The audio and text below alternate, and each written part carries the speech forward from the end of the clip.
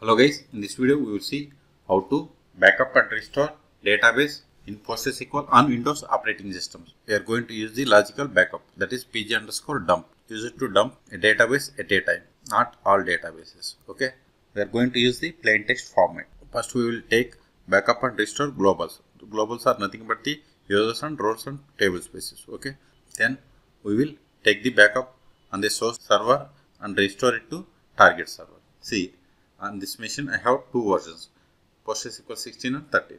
Okay, I'm going to take backup from 16 to 13, but the process is same. Okay, so I have created a directory for the backups. Okay, this is the directory for the backups, and I have 16 and 13. See here, in 16 I have 7 databases and 13 I have 2 databases, but 16 runs on the port number 5433. Okay, and on 16 it is running on 5422. Okay, this is the default port. Okay, so open cmd, go to PostgreSQL installation directory, that is go to C drive, then go to the PostgreSQL pg_dump file is there, cd program files, dir. See, I have the Postgres. Okay, cd PostgreSQL clear screen, dir. See, I have the two versions, 13 and 16. Go to 16, dir. See, I have the bin directory. In this bin directory, we have the pg_dump and PSQL or pig_restore commands. Restore tools or libraries. cd bin clear, dir. See, we have pg_dump, PSQL and pg_restore. We have all the tools. Okay, the tools that which are required to backup and restore. Okay, clear screen, CLS. I want to take the backup of connect to PSQL.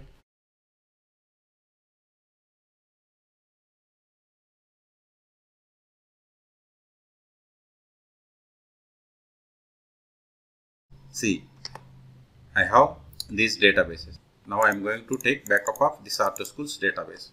So before first going to take backup, we have to take the globals. Globals are nothing but the users and roles. See the list of the users. See, I have 5 users. Let us verify in 13. See, I don't have those users in 13. Okay, let me minimize.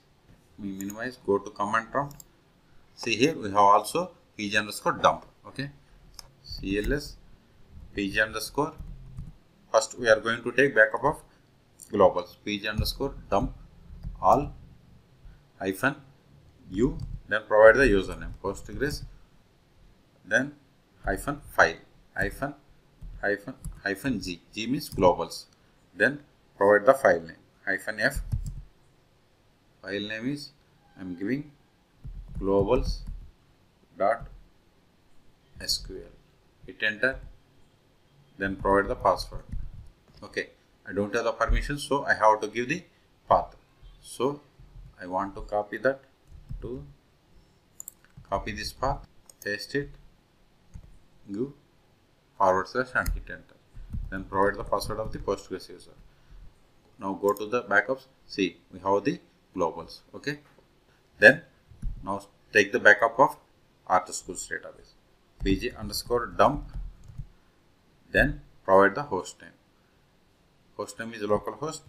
If you have the remote host, you have to give the host name or IP. Then -p. See, as I told you earlier, PostgreSQL 16 is running on 5432. On this we have the AutoSchools database, but 13 is running on port number 5433. Okay, so I'm going to take backup from this 16 and restore it to 13. But generally we take the backup from 13 to 16. Okay, so port number is 5432, then -d. We have to provide the database name. Database name is AutoSchools. Then if you want to give the password, you have to give the -w. I'm not going to give. Then give the greater than symbol or -f. Okay, then -f.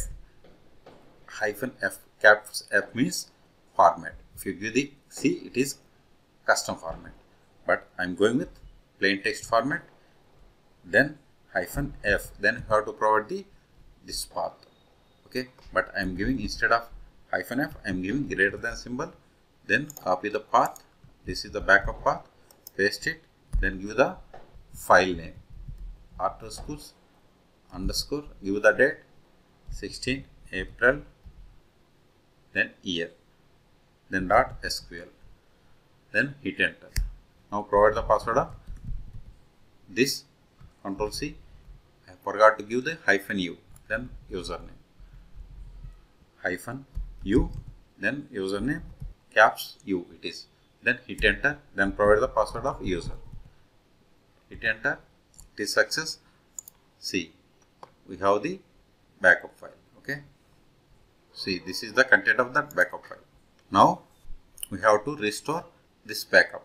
But before restoring, we have to first restore the globals by using the command PSQL -F. Then give the less than symbol. Then we have to mention the port number. Otherwise, it will restore to the current one. Then 5433 less than symbol. Then give the path and provide the backup file globals file name. This is the global file name. So globals.sql. Okay. Let me show you. See, at present I don't have any user roles or logins. Okay. So minimum, go to there, hit enter.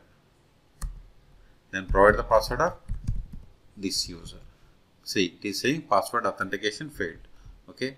Give the hyphen U postgres.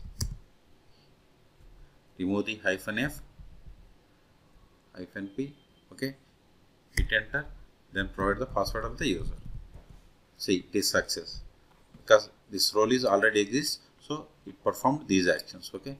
If you refresh this one on 13, that is the assumed target. See, all the roles are copied or restored to this target one. Okay.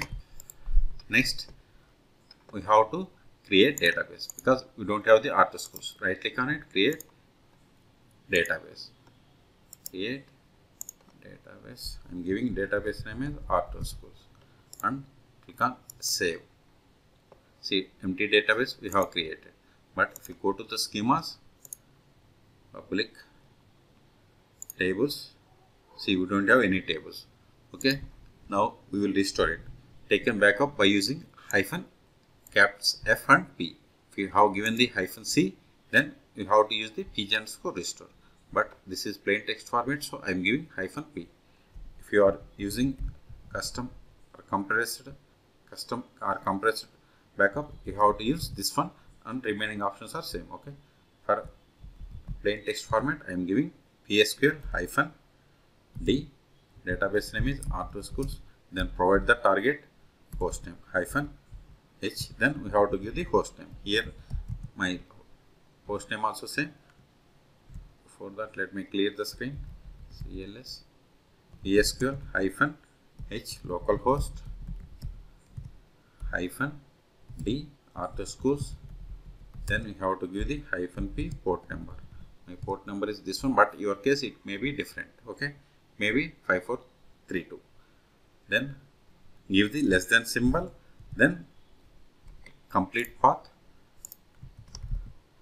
or give hyphen F, both are same. Less than symbol, then /, then give the this R2schools backup file name. If you don't know it, right click, copy it, paste it, hit enter. Then provide the password. See, it is saying password authentication file. Again, I forgot to give the username. Give the hyphen U, hyphen caps U, postgres. Hit enter. Then provide the password. See, it is success. See, it copied this many rows. Okay, it has created alter and all. Okay, so now if you go to here, right click on this R2schools, refresh. See, all tables are copied. Okay, so we have successfully performed PostgreSQL database backup and restore on Windows operating systems. In the upcoming videos, I will show you how to do the same from the pgadmin. So for more PostgreSQL Server videos, please subscribe my channel. Thank you.